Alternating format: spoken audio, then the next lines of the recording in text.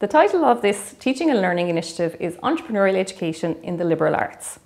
This project, led by Mary Immaculate College, involves collaborations between management, academic staff and the Students' Union. The project team also involves MIC working with many different existing networks, organisations and innovation centres, such as the Midwest Regional Skills Forum, the Midwest Enterprise Plan and Paul Partnership, a social enterprise. Including a variety of organisations ensures that this project has the commitment from key stakeholders with matching priorities, aligning with our own institutional strategic plan, but also the regional and national strategies, including the National Forum's Professional Development Framework. This project aims to explore connections between the liberal arts and entrepreneurship through dialogue, communication, and information and knowledge exchange.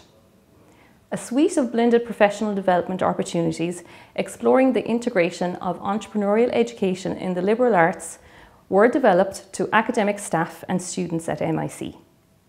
All pedagogies, resources and tools developed for the professional development sessions and developed during these professional development sessions were made available through an open access repository. The repository also includes podcasts, videos and frameworks for developing entrepreneurial education in a programme of the liberal arts across many different subject disciplines. The professional development sessions and project outputs will now influence the teaching and learning experiences of academic staff and in turn our undergraduate students of the liberal arts, in fostering a culture that fully embraces entrepreneurship and innovation.